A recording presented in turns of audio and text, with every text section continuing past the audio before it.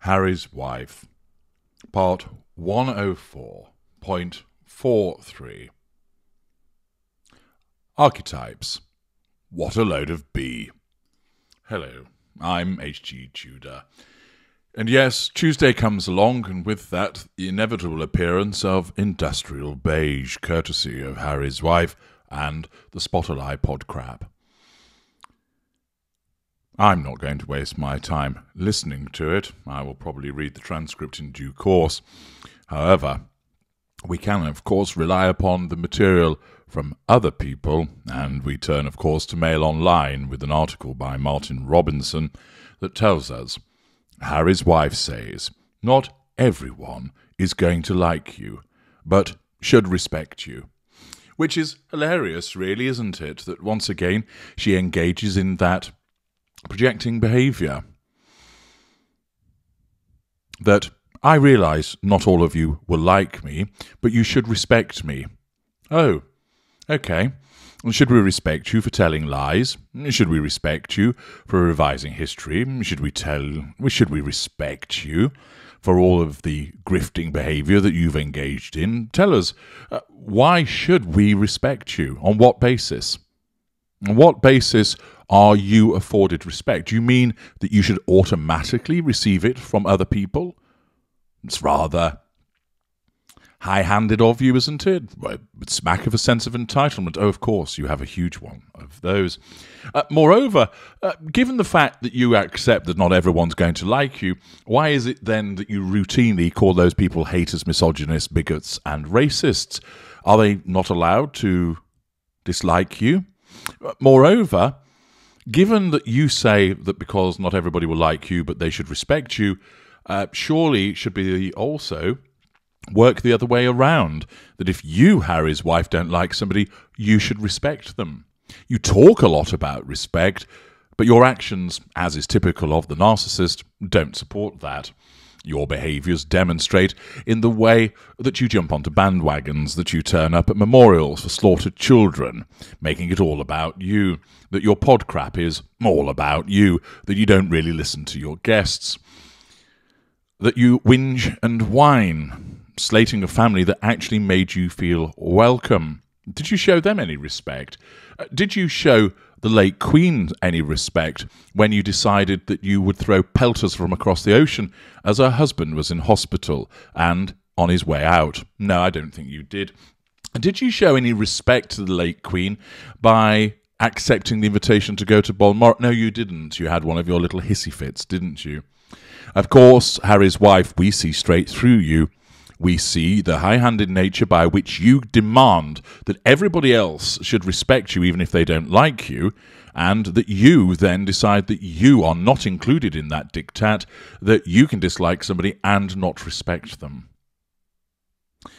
All of that, and we've only just got through part of the headline. Doesn't augur well, does it? Harry's wife says, not everyone is going to like you, but should respect you, and claims difficult is a code word for bitch, used to gaslight strong women in Archetypes pod crap.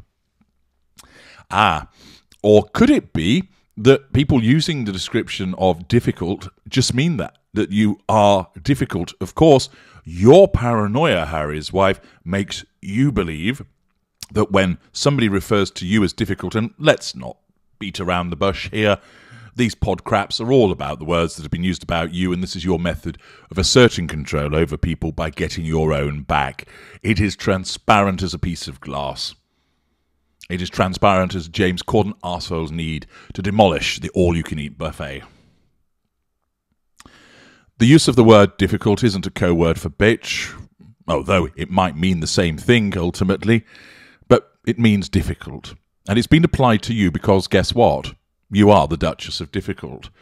You have repeatedly engaged in behaviours where you've treated staff, treated crew, treated friends, treated family in a difficult manner. You, of course, can't see it because your narcissism will not allow you to do so. but the way that you've bullied staff, of which there are numerous accounts. The reports by Tom Bowers' assiduous research in revenge demonstrate that your treatment of people on the Reitman shoot was nothing that could pass for showing respect and corresponded with being difficult. You're turning up at a restaurant and your handler wanting a particular table for you is difficult behaviour. You demanding a particular tiara when it was your wedding is difficult behaviour. You expressing a particular order of the way that things must be done by pinging emails at 5 a.m. to people and demanding an immediate response is difficult. Undoubtedly, those people also thought you were a bitch. But when they called you difficult, that's precisely what they meant. And stop trying, although we know why you do it, to suggest that it's gaslighting. The person that engages in gaslighting is you.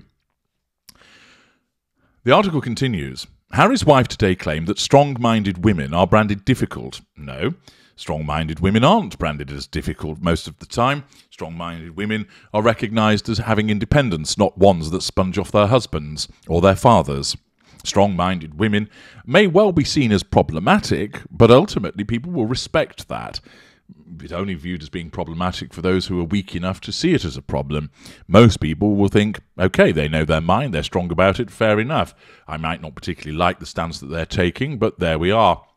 Of course, Harry's wife thinks that she's strong-minded. You're not. What you are is a narcissist, and that's what makes you difficult.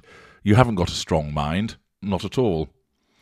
Harry's wife today claimed that strong-minded women are branded difficult because it is a code word for bitch, and admitted that while not everyone is going to like you, the goal can be for them to respect you. Oh, thank you for setting goals for us. How condescending. The Duchess of Sussex says that the B word is being used to gaslight women who know what they want in her latest Archetypes podcast for Spotify. Harry's wife also describes disliking the word pushy. Well, that's applicable to you again. That's why you dislike it, because it threatens your sense of control. And admits moderating her behaviour, bullshit, to avoid being perceived that way. Describing what people mean when they say bitch, Harry's wife says, what these people are implying when they use that very changed word is that this woman, oh, she's difficult. Which is really just a euphemism, or is probably not even a euphemism. It's really a code word for the B word. And speaking about the word difficult as a way to describe women, she added, my friend said to me, there's a certain point when you come to terms with the fact that not everyone is going to like you.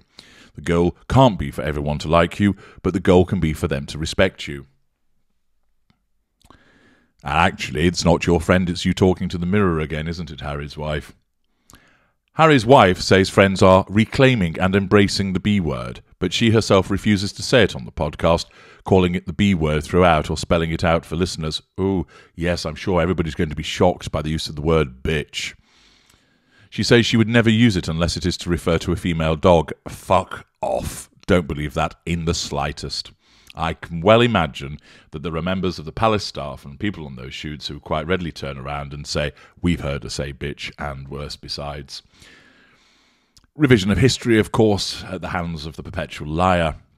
This week, Harry's wife speaks to business leaders and entrepreneurs, including Melody Hobson, the chairwoman of Starbucks, who was the first black woman to be chairperson of an S&P 500 company. She is married to Star Wars creator George Lucas. The episode, To Be or Not to Be, also stars Victoria Jackson, a makeup mogul and friend of Harry's wife. Ms. Jackson is part of the Sussexes' close-knit group of friends in Monty Shit Show and described being raped and stabbed by the notorious pillowcase rapist in the 1970s. She went on to build a $1 billion business and then moved into medical research after her own child suffered a rare and often fatal eye condition. Harry's wife has discussed a number of similar subjects with her guests on Archetypes, from being a diva with Mariah Carey to the myth surrounding singletons with Mindy Kaling. She also revealed her favourite TV programme growing up was the quiz series Jeopardy, on the latest episode of her Archetypes series. More about that in due course. The Duchess of Sussex, 41, revealed the 8th episode of her Podcrap today, which was titled To Be or Not to Be. Very good. I'm sure Hamlet was spinning in his grave. and featured Victoria Jackson, the makeup mogul, and Melody Hobson, the chairman of Starbucks. During the introduction to the show, the royal mother of two spoke of her love of television shows. And I'm going to return to that in due course in a separate video as a consequence of it clearly being a patent revision of history. We have already, in the short detail that's provided here, more evidence of the ridiculousness of Harry's wife. And I'm sure when I scrutinise the actual transcript, more will come out. But already, in the subject matter of this, it's demonstrative of the way that her narcissism blinds herself to her behaviours and causes her to issue these ridiculous pronouncements. Let's see what the early flavour is below the line in terms of people's reactions to this latest piece of nonsense that Harry's wife is churning out, to see what people think about the observations and her comments about the B word, so that people are able to understand more about where she is coming from. Always a good barometer to go below the line. And first comment is from Loddle Piggle. Okay then, Harry's wife, stop being difficult. Granston, no, difficult is difficult. Lockdowns suck, she's so fake. John 4-1. Well, Harry's wife is difficult, so that is true. Heiferlump, respect needs to be earned. Merrilies, respect works both ways, Harry's wife. Josie DM, you have to earn respect, you don't get it as a right. Chemical Angel, respect is earned, you've done nothing to warrant respect. D-Rain19, what have you done to gain respect, Harry's wife? Nothing. Lollipoppy, Harry's wife, you're right. Now you only still have to realise that you yourself are very, very difficult. This could be the first step to change yourself. That's not ever going to happen. Me, respect works both ways and isn't an entitlement. Boston MA, you have to earn respect. You have not. Rabbi Burns 123, respect is earned by behaviours and actions, which is why Harry's wife is not respected. Sweet Pea, respect is earned. Science Squid, respect has to be earned. Love Actually, if you treat someone with respect, they will do the same back. Loyalty is something that's earned over the years, something that most of the royal family have mastered, mainly keeping their staff for a lifetime. If you are difficult with people, they are not inclined to stick around. JAC496, there's so much going on in the world at the moment that is so much more important. Bertie Rowlarts, it must be so tiring being in a constant state of overthinking and analysing everything. With her privilege, you think she would just enjoy what she has, her children and her husband. It's incredibly sad. She's throwing her life away just to create issues where none exist. Waggle, true, respect is earned. Wimslow Man, respect is earned, not given. Politeness should be given. Croc777, taking care of your old dad might earn respect. Actively encouraging your husband to be a good son and brother might earn respect. Not trashing the royal family to earn money might earn respect. Ceasing the endless narcissism might earn respect. Well, she can't do that. Mr. Muffin 71, respect is earned, not given. Maz, respect has to be earned. It is not an entitlement. It is also a two-way thing. I think you get the measure of the way that people's minds are going there, don't you? But this is just another example of her narcissism in action, spouting nonsense, hypocrisy, and of course, giving us a further opportunity to dissect it. I'm H.G. Tudor. Thank you for listening.